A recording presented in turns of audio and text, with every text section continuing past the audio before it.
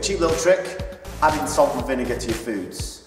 I don't mean the cheap table salt or vinegar that's not as good as something like an apple cider vinegar. I mean top quality pink Himalayan salt, or the next best option, rock salt.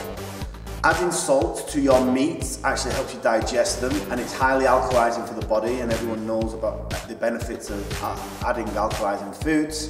And vinegar, apple cider vinegar in particular, has so many health benefits listed as long as my arm. So adding these to your food, where it would actually enhance the taste, especially the pink Himalayan salt, enhances all the flavours of the food on the palate. So adding these where you can is a great cheap little trick.